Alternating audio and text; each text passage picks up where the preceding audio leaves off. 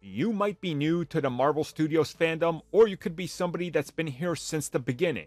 And chances are you will recall that even as far back as Iron Man 1, there was forum posts that were saying, Marvel Studios is going to give us Nova Richard Rider. It has yet to happen. So we're back at it like clockwork because allegedly Nova is in Guardians of the Galaxy Volume 3.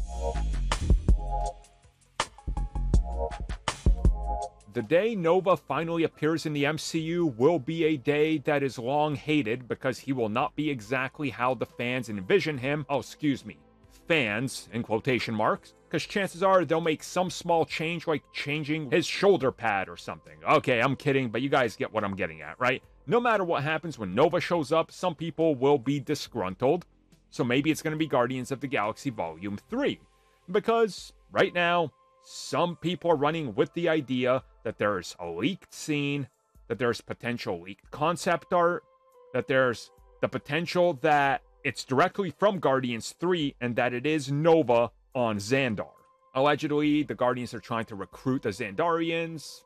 Nova says no, they say no, go on your own mission. We don't want nothing to do with you. Sure, maybe it's in there, maybe it's not. You know what I'm doing? I'm not expecting it. So if he appears, I'm gonna cheer and clap and howl at the screen like a madman.